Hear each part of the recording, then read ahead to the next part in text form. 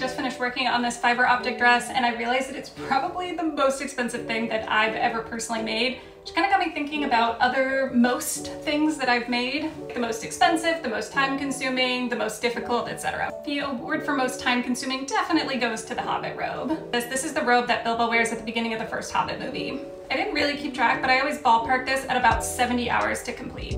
Worth it. This oddly is the most difficult thing that I've ever made. The construction for this dress was just like very historical in nature, which I had never done before, and the pattern was very much a suggestion at best, so I was really proud of myself for being able to finish this one. Up until recently, my personal favorite dress was this one. It is a Dior-inspired 18th century ball gown. Lately, I think first place for my personal favorite has probably been taken by this dress. Not quite as dazzling as the other one, but I really love this dress.